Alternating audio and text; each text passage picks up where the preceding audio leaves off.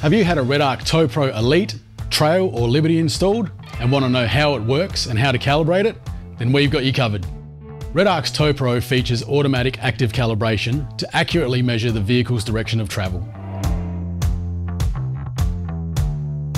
After installation, the unit will begin calibration with or without a trailer attached. If there is no trailer connected, the remote's LED will not come on.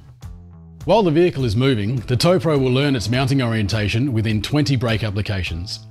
For a most efficient calibration process, 10-second bursts of firm braking are best. We recommend you conduct calibration on a sealed, smooth and quiet road. If a trailer is used during initial calibration, the trailer brakes will function as if in manual off-road mode, indicated by the LED remote glowing green with blue flashes. When the brake is applied, the LED will pulse green and red. As the Tow-Pro becomes more confident of its direction of travel, the length of blue flash will increase until the LED is solid blue, indicating it is now operating in everyday mode. Now that your Tow-Pro is fully calibrated, you can select between its two different modes, everyday mode and manual off-road mode. Everyday mode is designed for most on-road towing conditions. In this mode, the remote head will glow blue and the Tow-Pro will apply the trailer brakes at the level proportional to the vehicle deceleration. The driver can set the braking force from light to heavy braking by simply adjusting the remote. In off-road mode, the Tow-Pro remote will glow green and apply the trailer brakes to the level set on the remote regardless of how hard the vehicle brakes are applied. This mode is designed for towing where the driver requires more control, like beach towing. If you brake hard on the soft sand, the vehicle will bite into the sand. And if the trailer does the same, you could end up anchored there. By dialing back the braking force using the manual off-road mode, you can brake the vehicle and the trailer will glide to a stop on top of the sand. Likewise, with steep rocky descents, if you're using low-range first gear in the tow vehicle, the engine will be doing most of the braking, so you don't want to have to brake hard to control the trailer behind you. If you dial up the Tow-Pro, a light touch on the vehicle brakes will engage the trailer brakes, applying more braking force on the trailer.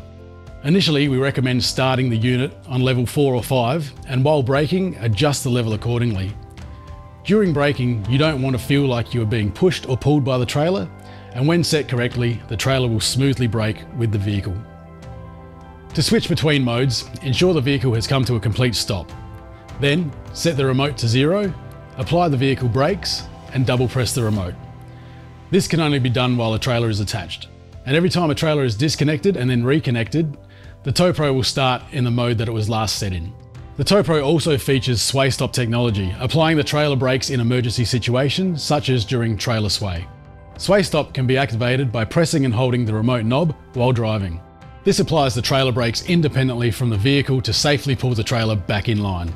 In everyday mode, SwayStop will apply the trailer brakes at a proportional level, and in manual off-road mode, the trailer brakes will be applied to the level set on the remote. SwayStop should not be used in place of the regular vehicle brakes. Lastly, the Tow-Pro is equipped with a park brake feature. If the Tow-Pro detects that the vehicle brakes are applied for longer than 3 seconds while the vehicle is stationary, it will apply the trailer brakes, decreasing the risk of rolling forward or backward while stopped. If the Tow-Pro determines the trailer brakes are not required to keep the vehicle stationary, the brakes will be released. And that's everything you need to know about setting up and using your REDARC Tow-Pro. For more tech tips, head to redarcelectronics.com.